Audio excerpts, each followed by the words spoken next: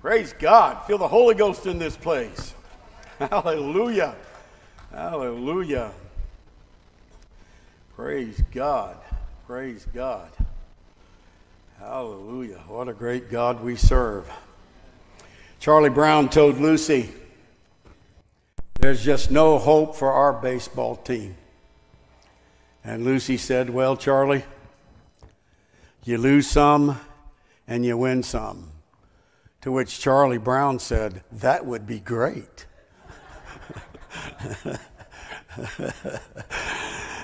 Oh, sometimes it seems like when we witness, nothing much ever happens. And like Charlie Brown, we think that we are striking out and losing all the time. But the Lord has told us that He would go with us. That's the assurance we have when we share our faith with other people. He said, "I'll go with you, and I'll be with you until the end of the age." We know that whatever we do for the Lord will not return void, that the seed that we scatter, the testimonies we give to the lost and dying, will take root in some of their hearts, and they will respond, and we will reap a harvest of souls. So keep at it. I like what St. Francis said: preach the gospel at all times, and if necessary, sometimes use words. Our lives are the testimony. Well, we've been talking about the baptism of the Holy Ghost, and I want to talk about the purpose of the Holy Ghost today. And last week we shared with you that the Holy Spirit is something that can be seen and heard according to the Word of God. And in every incident, in every situation, circumstance where it is mentioned, it's something that can be seen and heard. So the Holy Ghost is evidenced by speaking with other tongues as the Spirit of God gives the utterance or the ability to speak. I'd like to draw your attention to Ephesians, the first chapter, and I want to read 12 verses. I'm going to start with verse 3. It says here that all praise to God, the Father of our Lord Jesus Christ, who has blessed us with every spiritual blessing in the heavenly realms because we are united with Christ. Even before He made the world, God loved us and chose us in Christ to be holy and without fault in His eyes. God decided in advance to adopt us into His own family by bringing us to Himself through Jesus Christ. This is what He wanted to do, and it gave Him great pleasure.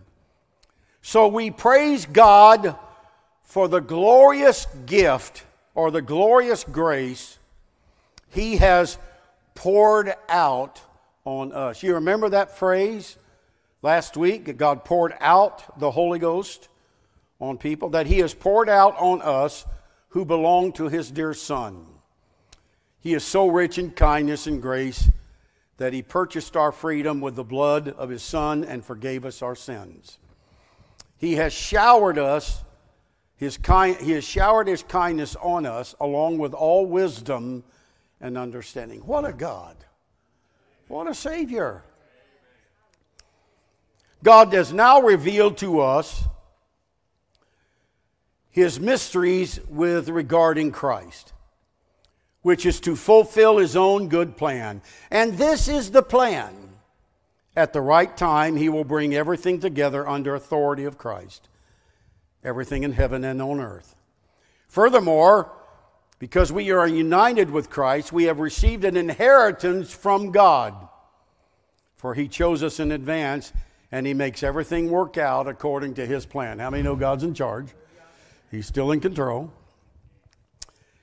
And it says God's purpose was that we Jews who were the first to trust in Christ would bring praise and glory to God. And now you Gentiles have also heard the truth, the good news that God saves you. Now here, when you believed in Christ, He identified you as His own by giving you the Holy Spirit, whom he promised long ago. The Spirit is God's guarantee that he will give us the inheritance he promised and that he has purchased us to be his own people.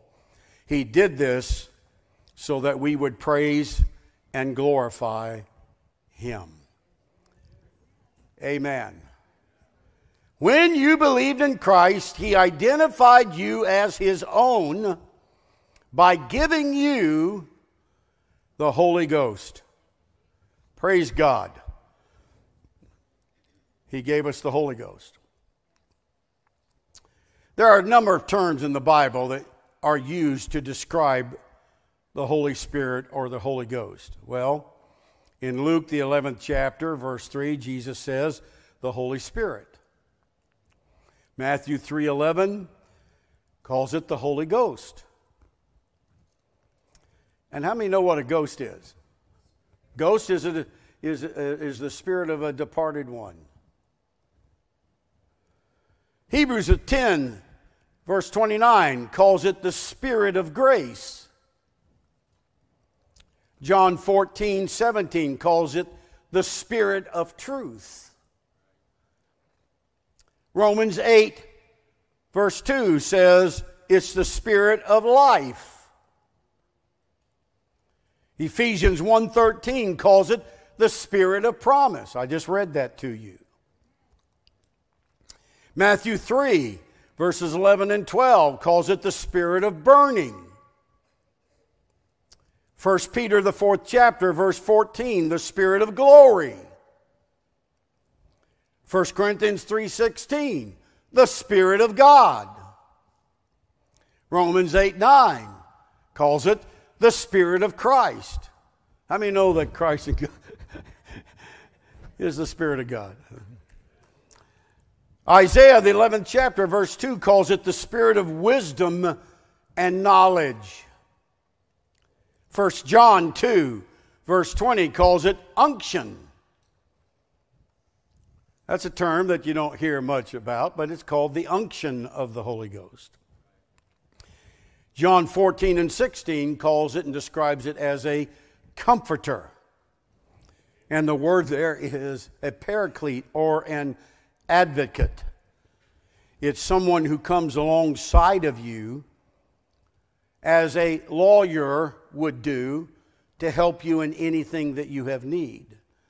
But I want to point out that in this same chapter, Jesus made this point, and I love the way it's put. He says, not only will the Comforter be in you, it will be with you. Aren't you glad God is not only in us, but he is with us? Hallelujah. Hallelujah. So all of these terms that I've just shared with you from the Scriptures all describe that one Spirit. There are biblical symbols that describe the Spirit of God. In Matthew 3:11, it's called fire. In Matthew 25, verses 1 through 13, it's called the oil.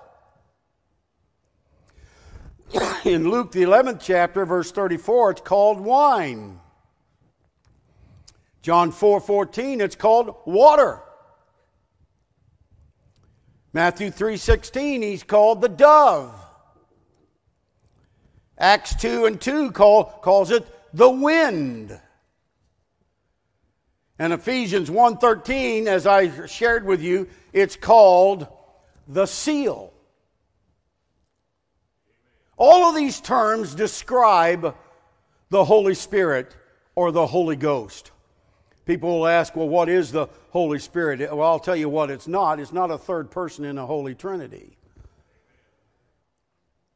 It's always puzzled me how somebody can say that they believe in three that make one. You've got God the Father who's old and he has a really long beard. You have God the Son who is the same age as his dad, but he's got a much shorter beard and looks younger. And the Holy Spirit is called a person. Now, someone explain that one to me. The Holy Spirit is called a person. That's incongruent. That doesn't make any sense. I will tell you that the Holy Ghost is not some nebulous spirit floating around.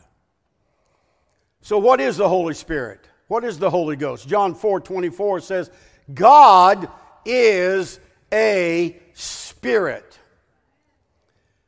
and he is holy. And they that worship him must worship him in spirit and in truth. God is not three persons. God is a spirit. And Jesus Christ is the visible manifestation of an invisible God. There's nothing complicated about that. Nothing complicated. Ephesians, the 4th chapter, verse 4 tells us that there is one Spirit.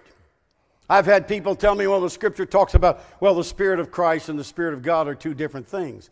I don't read that in the Scriptures. There's only one Spirit.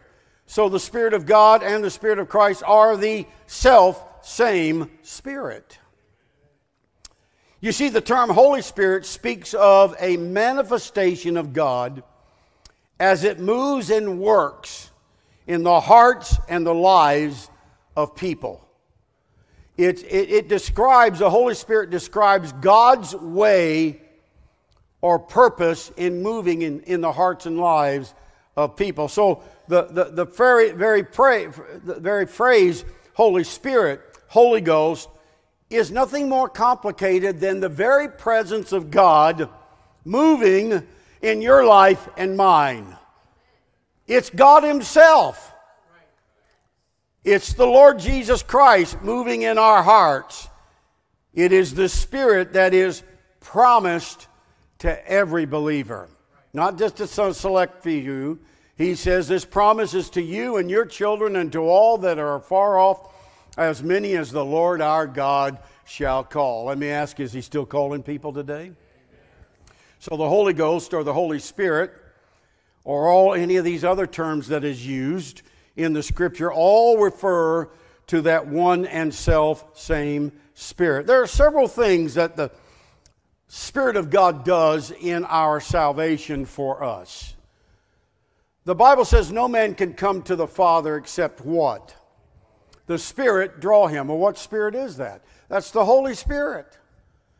We don't ever wake up one morning and decide, oh, this is a good day to be saved.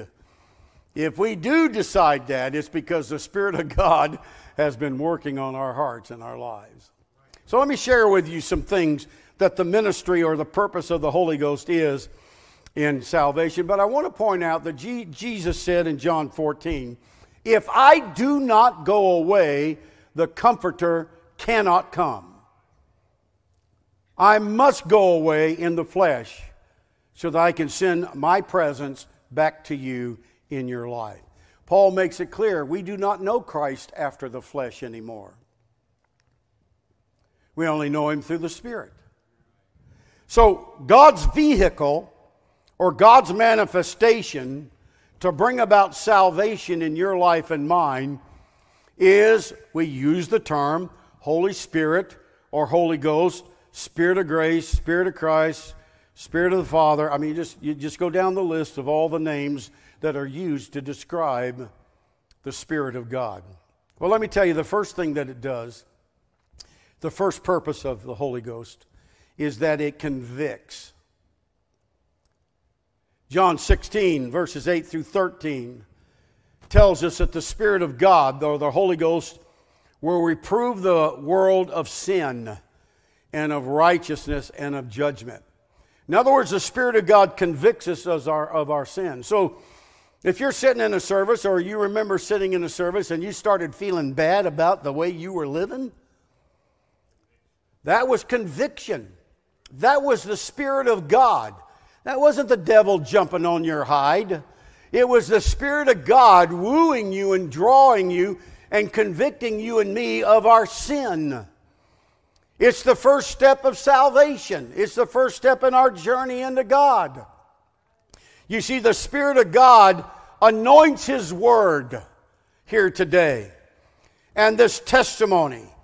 And that Spirit of God quickens it to our hearts. Because the natural man receives not the things of the Spirit, neither can he know them, for they are what? Foolishness to him. He has no ability. except that the Spirit of God drive that point home. So you're in a service just like this. You're sitting there.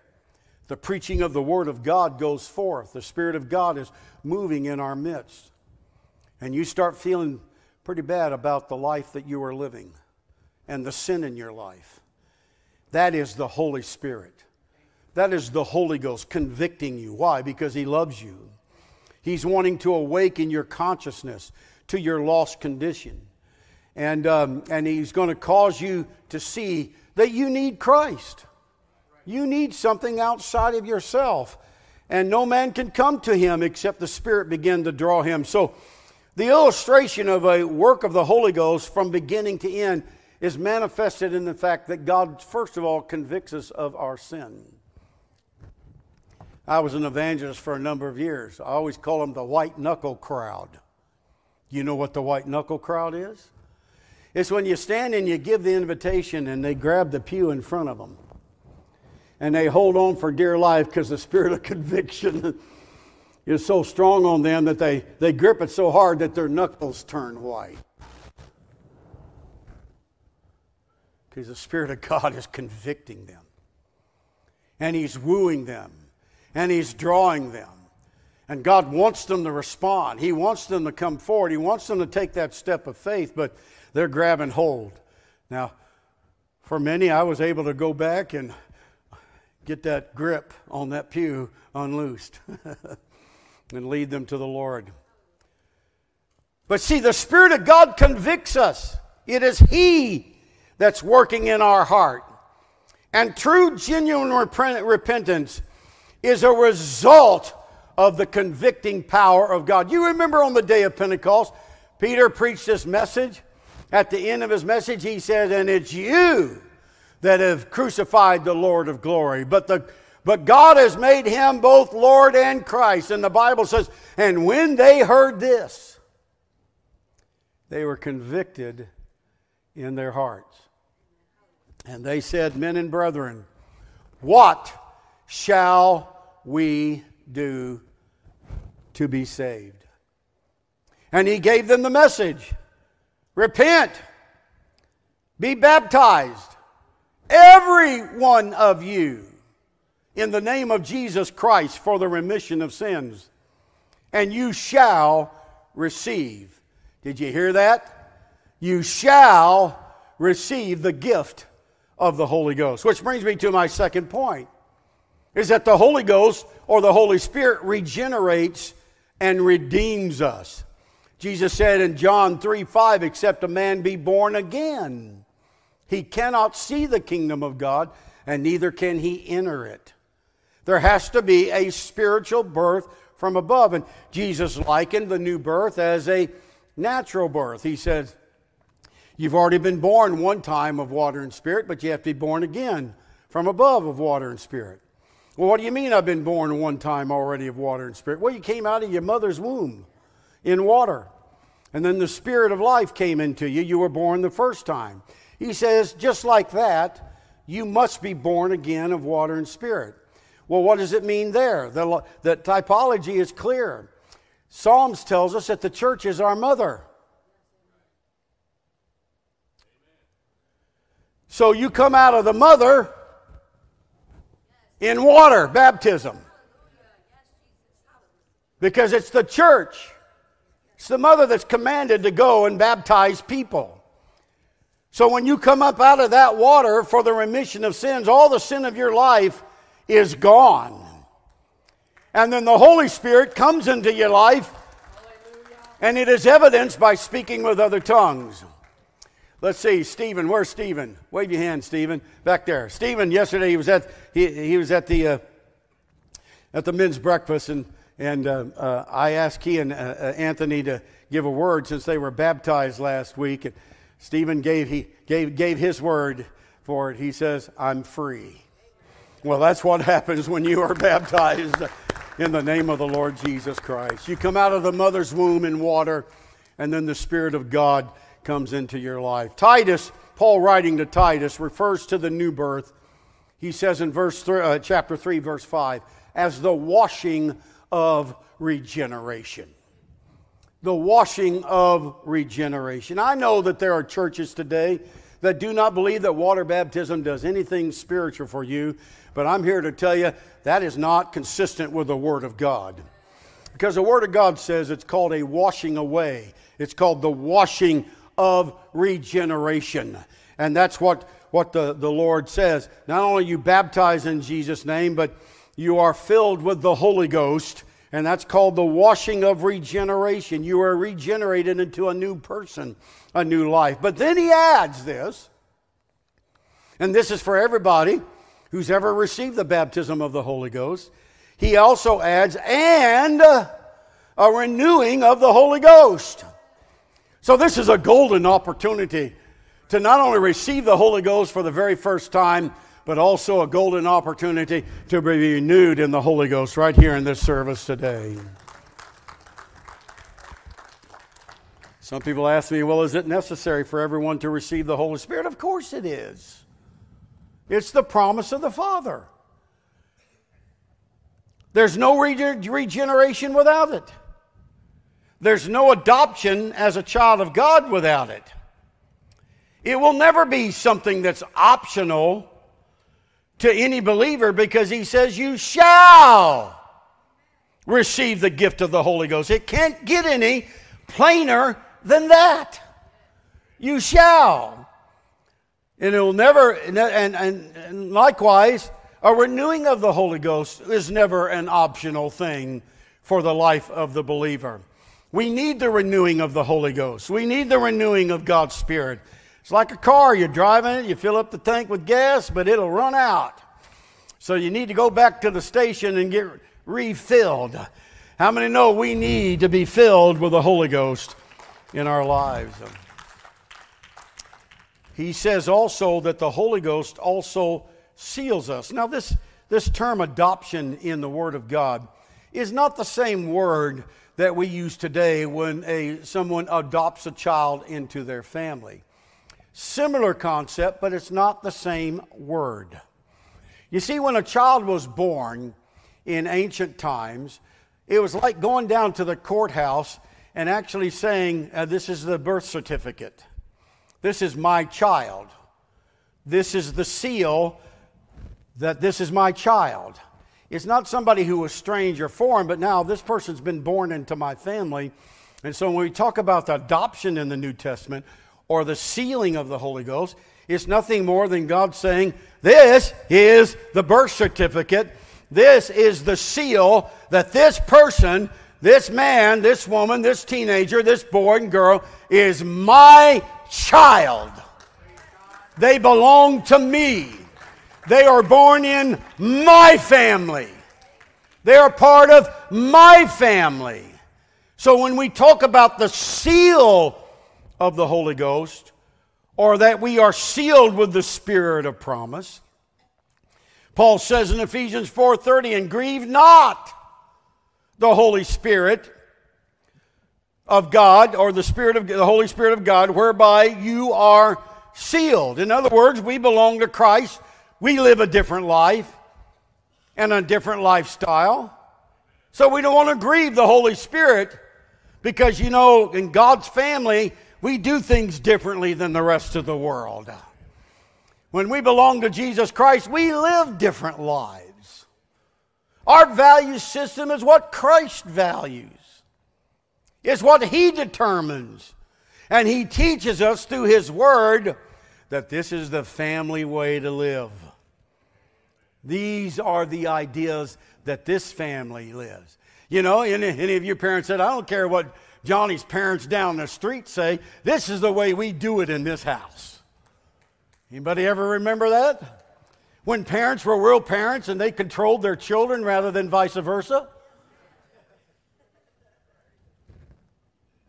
That was free.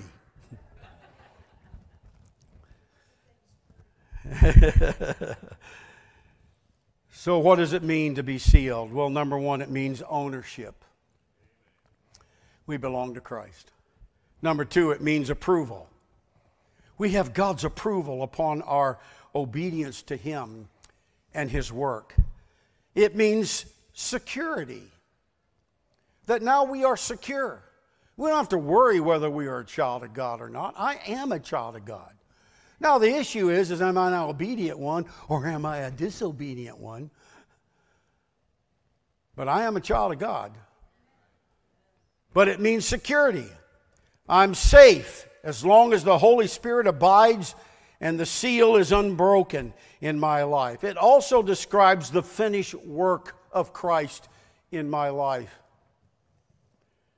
You know, once you are baptized in the name of the Lord Jesus Christ and your sins are forgiven, you don't ever need to be baptized. I'm talking about a valid scriptural water baptism, because a lot of people got baptized by the parents. They were sprinkled, which I call the dry cleaning method.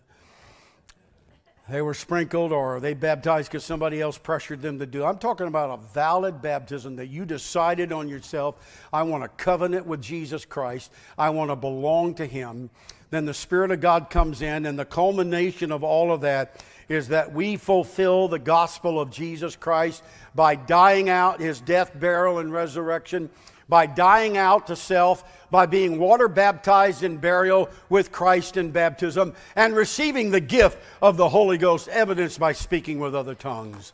Hallelujah, hallelujah. Another purpose of the Holy Ghost, he says, is that you're going to be endued with power. He says, you shall be endued. That word power in Acts 1:8 means the Greek word is dynamos. It's where we get the word dynamite from.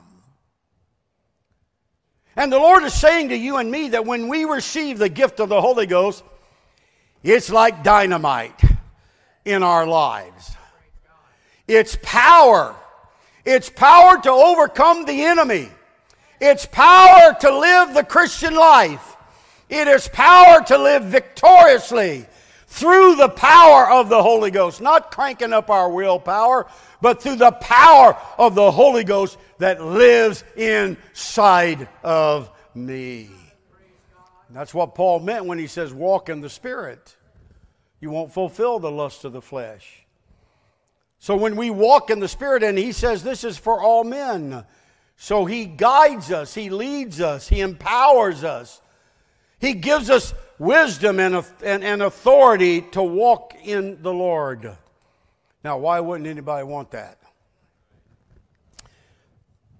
Why would anybody ever tell you that that's optional for your Christian life? That you can take it or leave it. If you want it, you can have it, but it's not necessary. Why isn't the Holy Spirit necessary in our lives? Now, I know that people will describe the tongues issue, and we talked about that last week, that it's evidenced by speaking with other tongues. And let me share something with you that I've shared in the past, but let me just explain why I believe God chose specifically tongues. Now, he could have poured buttermilk out your left ear if he wanted to do it for a sign, but he didn't choose that. He chose tongues, and I'm going to tell you why I believe he chose tongues. It goes all the way back to the Old Testament. You remember the Tower of Babel? And they were all of one language and one accord and one mind. And God said whatever they put their mind to, they're going to do, but they're going to do it for an evil purpose. They were doing it in disobedience to God. And the Lord said, we're going to go down and we're going to confound their languages. And we know that the Bible says that their languages were confounded. But also, that's where you get all the different races. It was something that could be seen and heard. They woke up the next morning, there were different colors, and there were different languages. And that's what happened. Something that could be seen and heard. Fast forward to the day of Pentecost, where they all spoke with different languages. Something that could be seen and heard. And here's why I believe that God chose tongues. Paul said, if I speak with tongues of men and of angels. So the whole family of God and around the world speaks different languages. There's tongues of angels. There's tongues of men. But in the Holy Ghost, we all speak the same language. In the presence of Almighty God, it doesn't matter where you come from, what color you are, what language you come from. When we receive the Holy Ghost, it is the sign, it is the evidence that regardless, in heaven and earth, we all speak the same language in the Holy Ghost, and He understands us. I think it is a reminder to each and every one of us that regardless of where we're from, in the family of God, it doesn't matter what language we speak. We all belong to Him in the family and the body of Christ. So I believe it is a reminder of what God wants to do in our hearts and our life. Well, let me come to a close here. I shared this with you last week. I'm going to share it with you again on how to receive the gift of the Holy Ghost. You see, there's a purpose in the work of God. There's a purpose in the Holy Ghost. There's things that God does with His Spirit in our hearts and our lives. All we're talking about is the evidence of receiving that Spirit is always biblically speaking with other tongues as the Spirit of God gives the utterance. I was sharing with somebody this week. I remember Pastor Carney telling that when he was kneeling down by Brother and Sister Brown's couch, Janet, and he was seeking the Holy Ghost. Now, Sister Carney had already received the Holy Ghost, so he wanted it as well, and he spoke a line that he didn't understand, not out loud, real loud. And he, being the kind of man, being the mechanical engineer person he was, he took out his pen, and in the back of his Bible, he wrote phonetically what he said in that line. He didn't know what it meant.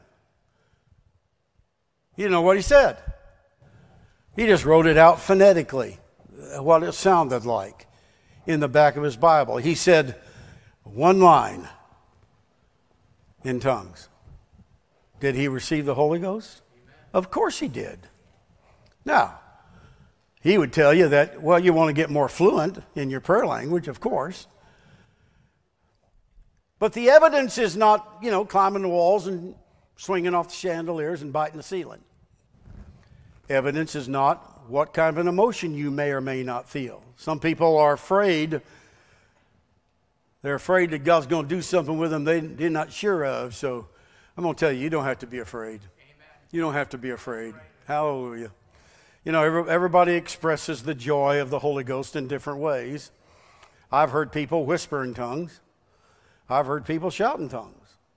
And everything else in between. See, the evidence is speaking with other tongues, not anything else. Some people are fearful that God's going to get a hold of them and shake them like a rag doll.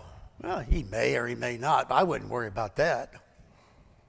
The most important thing is that you allow the Spirit of God to speak through you as the Spirit gives the utterance.